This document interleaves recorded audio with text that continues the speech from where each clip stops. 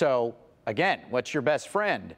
The local forecasters app. If you have after school, afternoon, early evening plans, we're going to have some activity around, not widespread, sort of scattered, but late afternoon into the evening could be some of the heavier soakers.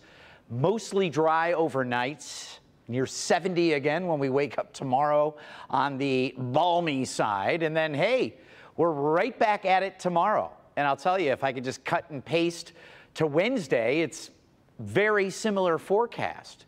This is a look at humidity, and just any area covered in green is seeing an increase in dew points, humidity, the uncomfortable feel. And as we put this model into motion, Tuesday, still muggy, and the darker greens showing up mean even more muggy as we head through your Tuesday.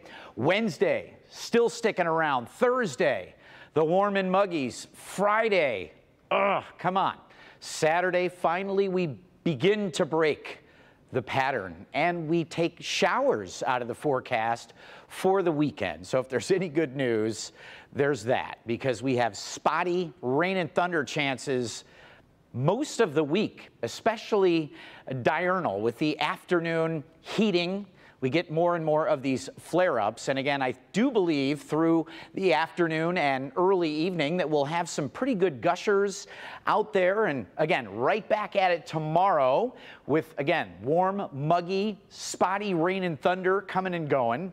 Wednesday, again, just about the same, except that it looks like through the late afternoon and evening, the shower chances could relent. And again, Evra, just looking at the light at the end of the tunnel, the weekend looks really nice. Although it's warm, it's not going to be as muggy or wet. All right. Well, we like